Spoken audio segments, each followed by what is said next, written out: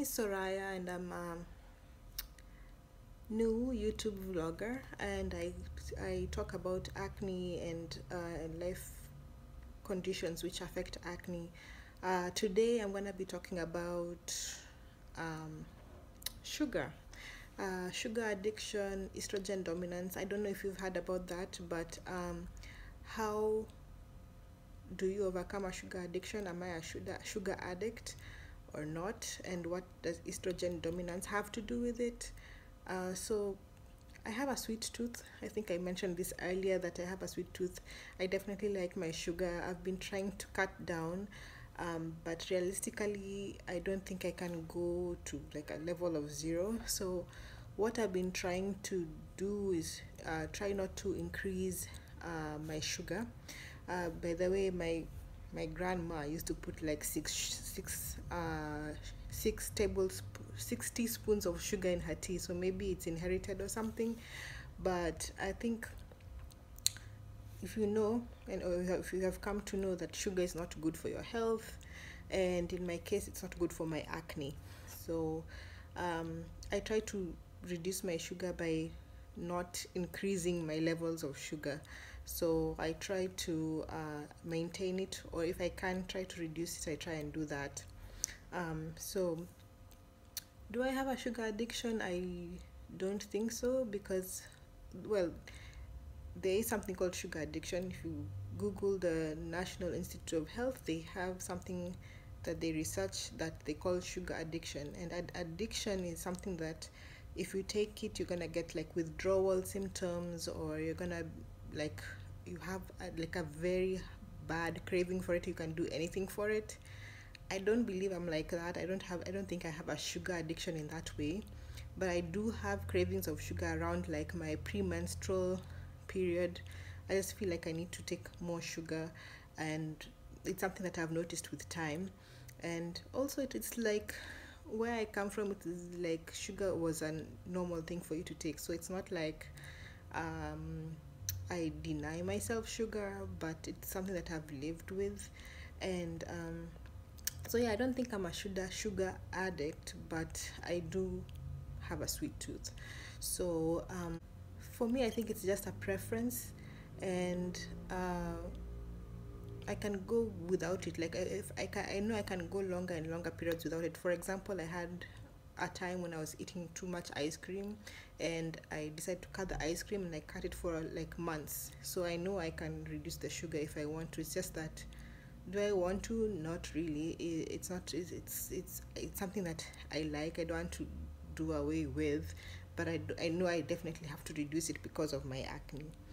Um, Also, I feel like the environment can have an effect on your sugar intake. For example, where I live, and that's in the US, they have like a lot of candy everywhere. Like they would, every occasion has candy. If you go for a birthday, there's candy. If you go for Halloween, there's candy. So, and candy, to be precise, just for your information, is like chocolate, sweets, gummies, um, all of that sweet stuff.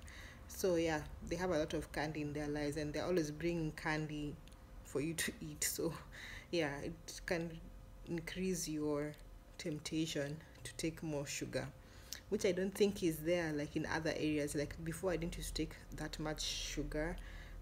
Definitely now I have more times that I can do that, but I try not to do it. So what I'm doing right now is, and this is through lots of like research. So how do I counter my sugar? I when you read more about sugar, you know that they say that you should add fiber to your diet. The fiber cuts down on the sugar by like absorbing it in your gut and removing it um, as you digest it. So I've been trying to add fiber in my diet. And what is fiber? Fiber is anything that will make you have a like a bowel movement. So like beans, lentils, vegetables like broccoli, cabbage, kale, pawpaw, fruits, all of those things which make you have a bowel movement. And oats. Oats is a good way to add fiber in your diet. And for some people, I think also that they might do like detox kind of things to help them clear like toxins, which also includes the sugar in their digestive system. So that is what I see other people do. So maybe you can let me know what you guys do to reduce your sugar intake. Also, in my research, I have come to understand that I may be like estrogen dominant, and as I told you, acne is, for me, most of the times is hormone related.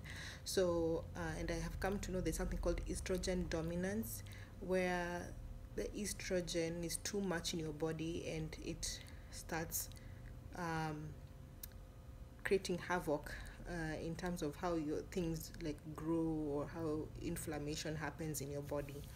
So what I've been trying to do with that, like for me, I know I definitely have estrogen dominance because of what I've been having throughout my life. For example, my hair growth, the history of my fibroids, the acne, all are related to estrogen. So I replace my sugar with protein. I try to take more protein, and the other way is also to exercise. Exercise helps to reduce the estrogen levels. I don't know the mechanics. I think I read about it, but I forgot. But maybe I'll check it later and let you know how it does that. But I know definitely estrogen helps to. I think it's just the blood flow. It helps to clear the toxins out of your body, and which I admit I don't do so much exercise, mainly because of what I do in my life now. I'm both as working and a student, so exercise is hard to do, but I try to do as much as I can. But right now I know I'm not doing enough. So generally, am I a sugar addict? I don't think so. I do like my sugar. What am I doing to reduce my sugar? I try to avoid the tempting situations of sugar. I try to reduce the oily foods as much as I can. I increase fiber and vegetables in my diet, especially beans and like spinach. I take a lot of those. I increase protein. I've been trying to increase my protein, especially like chicken, fish, and exercise if I can. And I try to do, because I can't do so much, I try to do the small short kind of exercise. Like if you know the HIIT exercises, I do HIIT exercises. And walking is also good. Like if you can do like 10 minutes of walking every day, that would be good. And yeah, so let me know if you have heard about estrogen dominance, sugar addiction, what you do to reduce your levels of sugar, how do you improve your acne naturally, and if these tips have worked for you, have you done this before, and how has it worked for your acne? Yeah, so let me know. You can let me know. You can like the video if you think that it has given you something of value. You can subscribe, share. I'd like to know what your views are, so if you comment below and let me know what you're doing, if you have acne, and what you're doing to reduce your acne.